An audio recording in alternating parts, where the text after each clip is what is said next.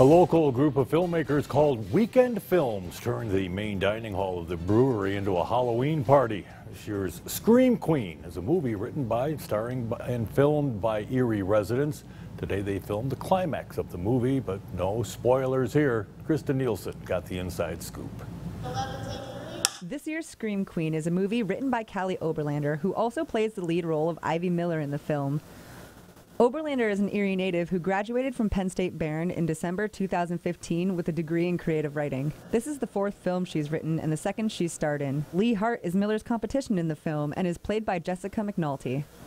The plot of the movie involves two horror film actresses fighting for the title of this year's Scream Queen. This is like the final party scene where the two women come out from their big cat fight, so everybody kind of sees it and they're like, what is happening? And then there is a victor, and she kind of stands, she grabs her crown, and then we'll stand there and declare her victory. Miller, who's defending the title, is provoked by her running mate who plays a more innocent role, claiming she was inspired to become an actress by Miller herself.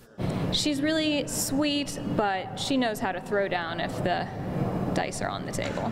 These Erie natives who have been working so hard on this film say it wouldn't be possible without the continued support of their own community. We've had enormous support from people in the community, people that have backed our Kickstarter, people that shown up to be extras, favors I've called in just to get last-minute things. Everyone's been very supportive, and we hope to do more films here locally in the future. Shooting for the film wrapped up today, and it is expected that it'll premiere in November.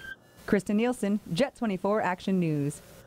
Residents of the Erie homes for children and adults spent the day